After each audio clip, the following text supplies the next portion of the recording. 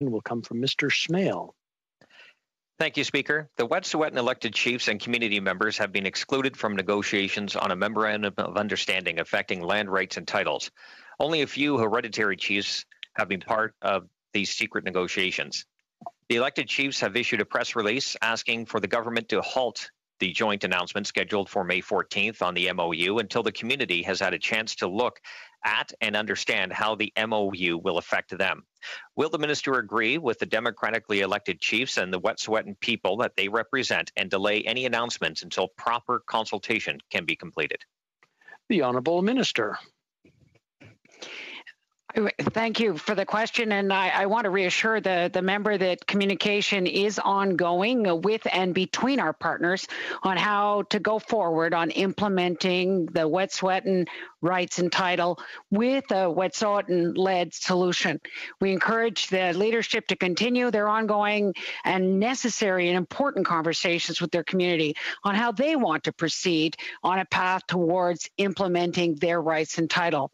As we work to rebuild Canada's relationship with the Wet'suwet'en, we need to give them space for these important discussions.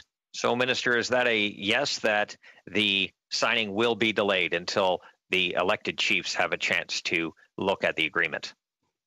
Thank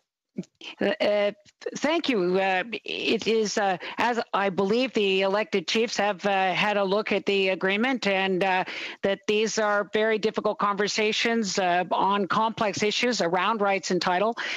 This has been outstanding for a long time. Mr. Schmale again. Mr. Schmale. Thank you, Speaker. The current health crisis should not be used as an opportunity to sideline the Wet'suwet'en people and their elected chiefs. The federal government should be bringing the community together rather than actively excluding Wet'suwet'en members. The chiefs are so concerned that they are now calling for the resignation of the Minister of Crown Indigenous Relations for failure to engage in proper consultations, which has stoked divisions within the community. Will the minister reconsider and put in place a consultation process that honors both their traditional house system and the governance responsibilities of elected chiefs and councils? The Honourable Minister. Yet again, I think it's very important that the member understand that the engagement must take place and be led by the Wet'suwet'en Nation.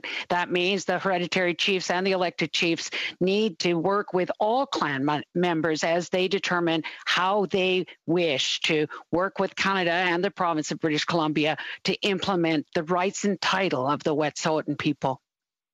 Mr. Schmale.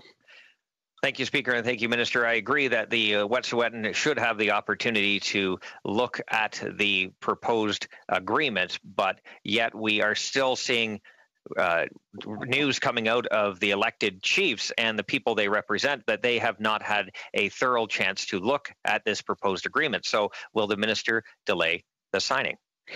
The Honourable Minister.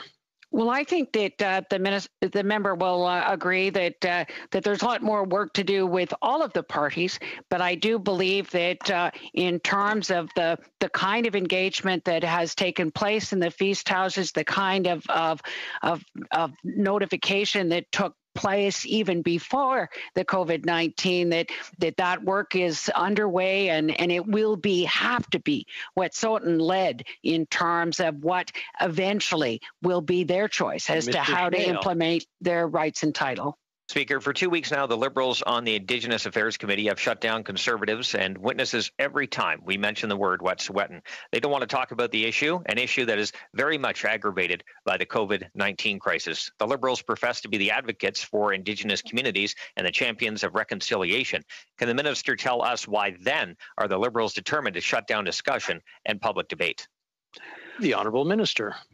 I would have to disagree with the member that I don't believe that there's at any time an interest in shutting down discussion or debate. I think, though, that at the COVID committee, that the issues facing Indigenous communities, First Nations, Inuit, Métis around COVID-19 are very, very important to them, and that we need to work with them to make sure that they can keep their communities safe.